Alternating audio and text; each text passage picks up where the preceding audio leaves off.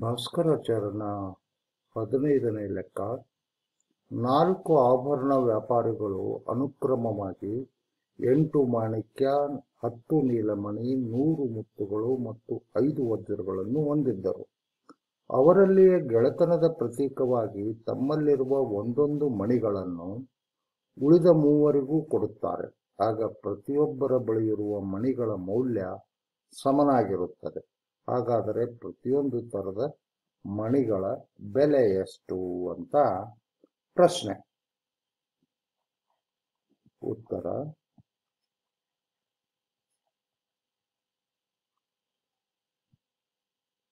ಈಗ ನಾವು ಏನು ತಿಳ್ಕೋಬೇಕು ಅಂದ್ರ, ಒಂದು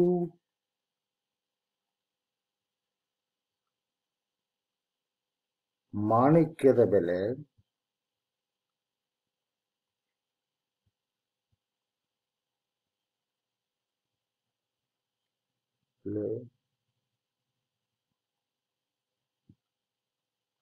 ರೂಪಾಯಿಗಳೆಂದು,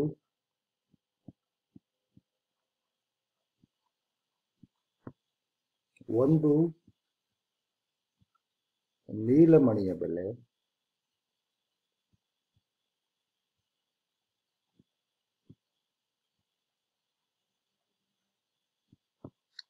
ರೂಪಾಯಿಗಳೆಂದು,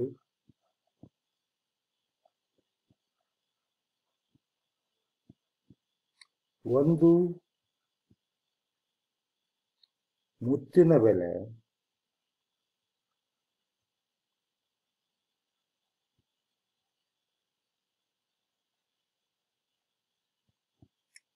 ರೂಪಾಯಿಗಳೆಂದು,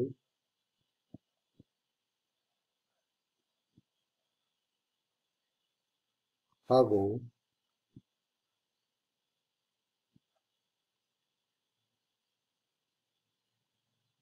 ಒಂದು ವಜ್ರದ ಬೆಲೆ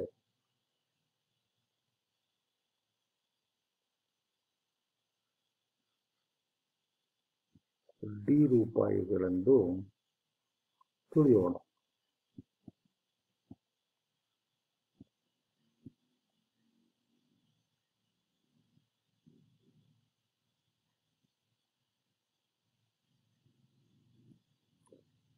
ಪ್ರತಿಯೊಬ್ಬರು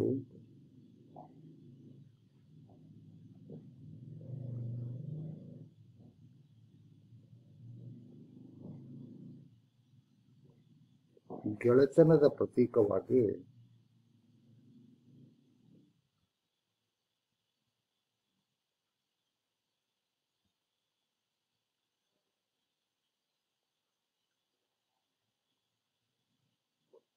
ಒಂದೊಂದು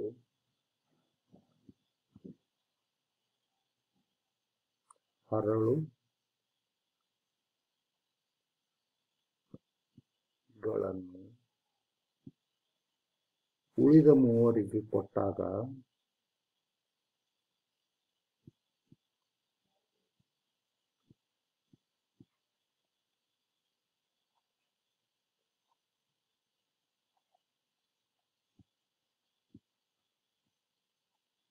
ಎಲ್ಲರ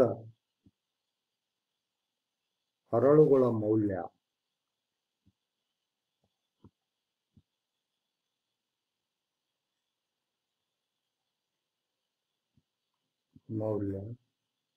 ಸಮನಾಗುತ್ತದೆ ಎಂದು ಲೆಕ್ಕದಲ್ಲಿ ಕೊಡಲಾಗಿದೆ.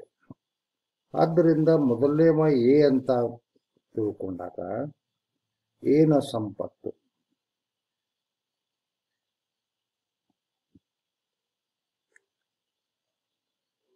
ಏನಲ್ಲಿ ಎಷ್ಟಿದ್ದು ಮಾಣಿಕ್ಯ ಇದ್ದು. ಎಷ್ಟು ಮಾಣಿಕ್ಯ? 8 ಮಾಣಿಕ್ಯ ಇದ್ದು. ಅವನು 3 ಮಾಣಿಕ್ಯ ಉಳಿದ ಮೂವರಿಗೆ ಕೊಟ್ಟ. ಅಂದ್ರೆ ಅವನಲ್ಲಿ ಎಷ್ಟು ಉಳಿತು? 5 ಮಾಣಿಕ್ಯ. ಮತ್ತು ಆ ಎರಡನೇದವನು ಒಂದು ನೀಲಮಣಿ ಇವನಿಗೆ ಕೊಡ್ತಾನ, ಮೂರನೇದವನು ಒಂದು ಮುತ್ತು ಇವನಿಗೆ ಕೊಡ್ತಾನ, ನಾಲ್ಕನೇದವನು ಒಂದು ಮುತ್ತು ವಜ್ರವನ್ನು ಇವನಿಗೆ ಕೊಡ್ತಾನ. ಅಂದಾಗ ಎಷ್ಟಾಗುತ್ತ? 1B plus 1c plus 1d ಸಂಪತ್ತಾಯಿತು. ಹೌದಾ? ಇನ್ನು ಬಿನ ಸಂಪತ್ತು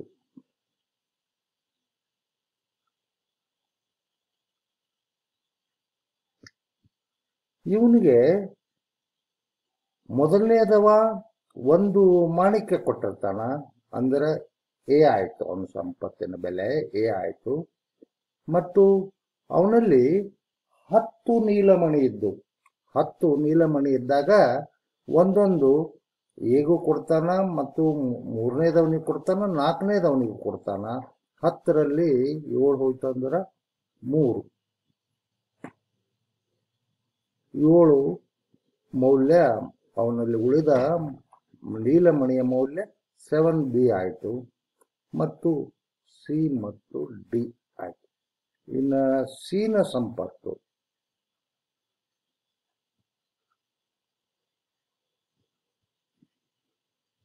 ಎ ಇದೇ ರೀತಿ, ಬಿ 100 ಮುತ್ತುಗಳದಾವ, 3 ಉಳಿದವರಿಗೆ ಕೊಡ್ತಾನೆ ಒಂದೊಂದರಂತೆ, ಅಂದ್ರೆ ಅವನಲ್ಲಿ 97 ಮುತ್ತುಗಳ ಬೆಲೆ ಉಳಿತು, ಪ್ಲಸ್ ಡಿ. ಆಮೇಲೆ ಡಿನ ಸಂಪತ್ತು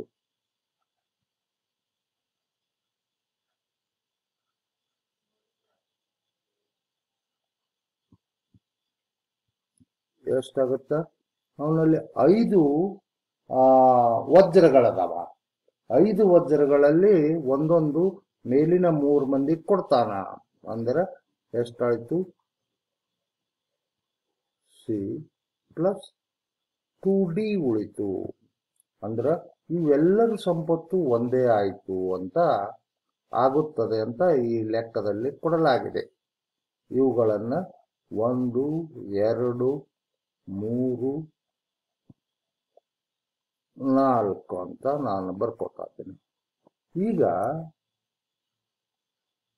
ಲೆಕ್ಕದ ಪ್ರಕಾರ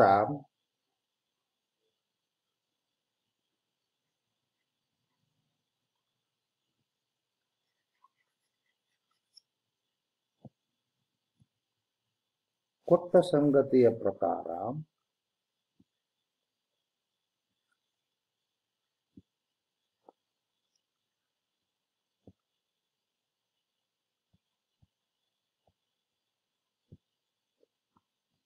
ಒಂದು equal to 2 equal to 3 equal to 4 ಅಂದ್ರೆ ಎಲ್ಲರ ಸಂಪತ್ತು ಅಷ್ಟೇ ಆಗುತ್ತ. ಈಗ 1 ಮತ್ತು 2ರಿಂದ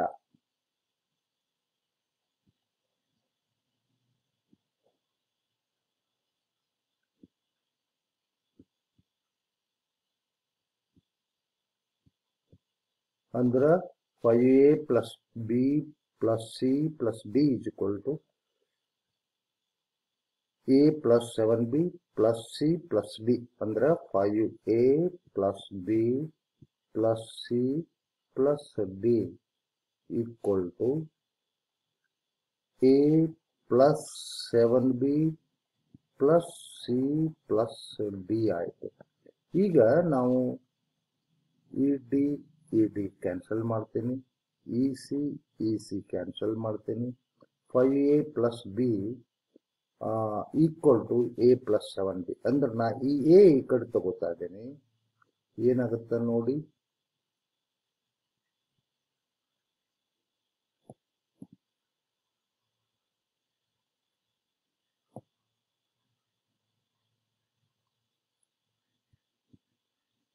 ಇದೇನಾಗುತ್ತೆ 4a, ಈ ಬಿ ಈ ಕಡೆ ತಗೋತೇನೆ, 6b ಆಯಿತು. ಅಂದ್ರೆ ಎ ಈಕ್ವಲ್ ಟು 3/2b ಆಗುತ್ತೆ. ಹೌದಾ? ಇನ್ನು ಮುಂದೆ ಮತ್ತೆ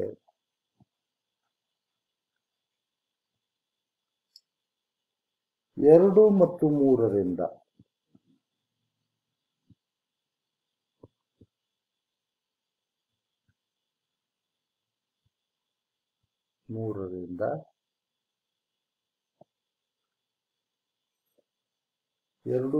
3ರಿಂದ A plus 7b plus C plus B equal to A plus B plus 97C plus D. D ಹೋಯ್ತು, ಹೋಯ್ತು. 7B ಅದಲ್ಲ, ನಾನು ಈ ಕಡೆ ತಗೋತಾ ಇದ್ದೀನಿ. ಅಂದ್ರೆ 6EB, ಬಲಗಡೆ ಇದ್ದಂಥ B ಎಡಗಡೆ ತಗೋತಾ ಇದ್ದೀನಿ. 6B ಈಕ್ವಲ್ ಟು ಈ ಸಿ ಅದ ನೋಡಿ ಆ ಕಡೆ ತಗೊಂಡ್ರೆ ಕಳಿಬೇಕಾಗತ್ತ. 96C ಆಯ್ತು. 96C ಅಂತಂದ್ರೆ C is equal to ಏನು 6B by 96 ಅಂದ್ರೆ 1/16B ಆಯ್ತು. ಹೌದಾ? ಇನ್ನ ಹಾಗೂ 3 ಮತ್ತು 4ರಿಂದ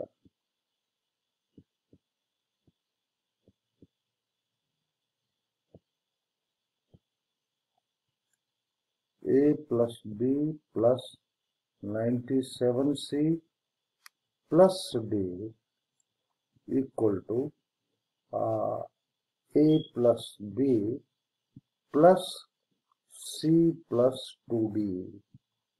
ಇಲ್ಲಿ A ಕ್ಯಾನ್ಸಲ್ ಆಯಿತು, B ಕ್ಯಾನ್ಸಲ್ ಆಯಿತು. ಇನ್ನು 97C ಅದಲ್ಲ, ಇದನ್ನ ಈ ಕಡೆ ತಗೋತೇನೆ. C ಬಲಗಡೆ C ಎಡಗಡೆ ತಗೊಂಡಾಗ 96C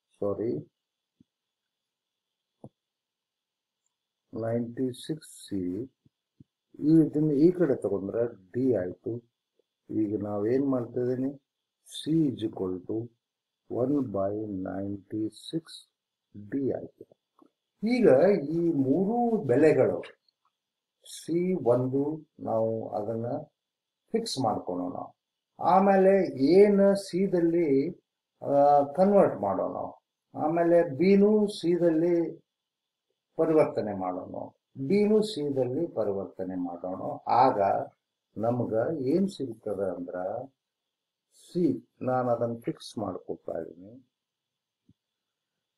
ಆಮೇಲೆ 16A ಈಕ್ವಲ್ ಟು ಸಿದಲ್ಲಿ ಅದನ್ನ ಪರಿವರ್ತನೆ ಮಾಡ್ಕೊಳ್ತಾ ಇದ್ದೀನಿ. ಅಂದ್ರೆ 3/2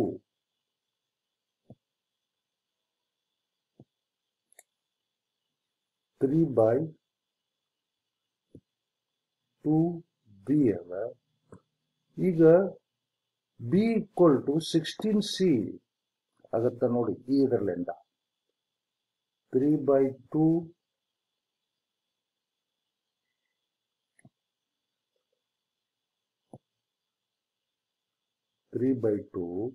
into 16C ಅಂದ್ರೆ 2 1 2 8 24C ಆಯ್ತು.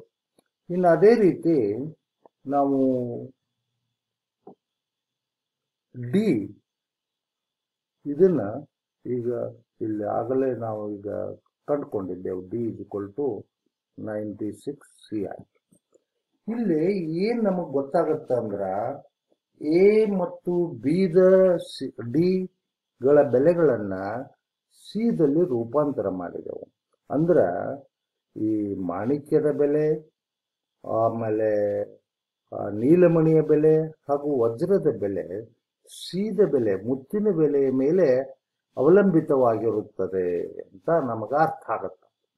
ಈಗ ನಾವು ಸಿದ ಬೆಲೆ ಯಾವಾಗಲೂ ಮುತ್ತಿನ ಬೆಲೆ ಉಳಿದ ಎಲ್ಲ ಪ್ರಕಾರದ ಹರಳುಗಳಿಗಿಂತ ಕಡಿಮೆ ಇರ್ತದ. ಆದ್ದರಿಂದ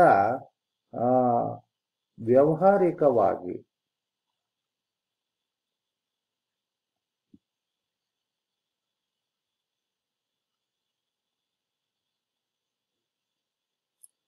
C is equal to 1 ಎಂದು ತೆಗೆದುಕೊಂಡರೆ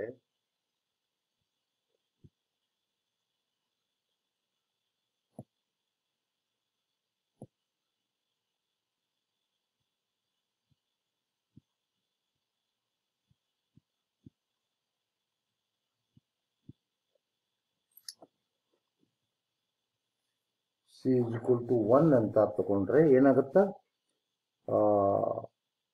ಮಾಣಿಕ್ಯದ ಬೆಲೆ. ನಾವು ಏನು ತಿಳ್ಕೊಂಡಿದ್ದೆವು? ಮಾಣಿಕ್ಯ ಅಂತ ತಿಳ್ಕೊಂಡಿದ್ದೆವು. ಮಾಣಿಕ್ಯದ ಬೆಲೆ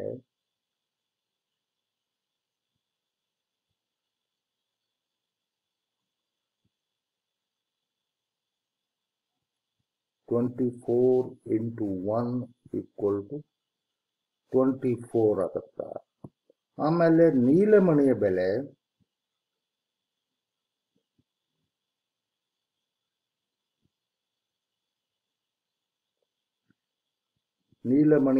ನೀಲಮಣಿ ಏನಂತ ತಿಳ್ಕೊಂಡಿದ್ದೆವು?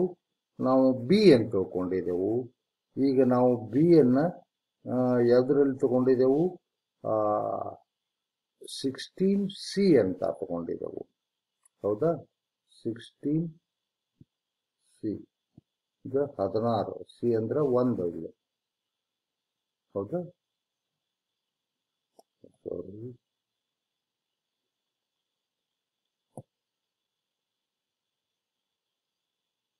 $16 ಆಮೇಲೆ ಒಂದು ಮುತ್ತಿನ ಬೆಲೆ $1 ಸಹಜ. ಮುತ್ತಿನ ಬೆಲೆ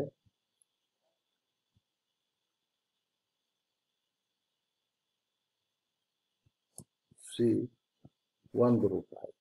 ಹಾಗೂ ವಜ್ರದ